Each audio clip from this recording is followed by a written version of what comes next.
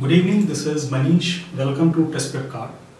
Here in this video, we are going to tell you the steps that you have to follow in order to enter into the classroom during the demo. First of all, I would like to tell you that exactly half hour prior to the demo, we send you a link on the email ID that has been given by you. So once the link is sent, what you need to do, that you need to click on the class link. Once you click on the class link, it will ask for the screen name. A small box will appear that will ask for the screen name. All you need to do that you put your name on that screen and press enter, you will come into the classroom.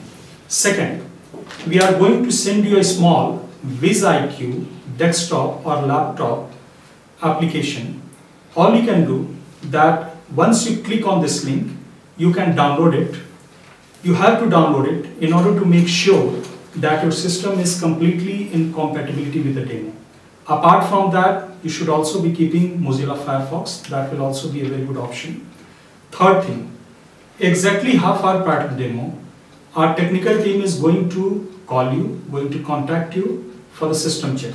Checking the system is checking for the video and audio compatibility so that during the demo and even after that, in the regular class, there should be no problem. And fourth thing, I would like to tell you that this is completely live and interactive demo. So you should have a headphone so that you can hear the lecture and a mic so that you can ask questions.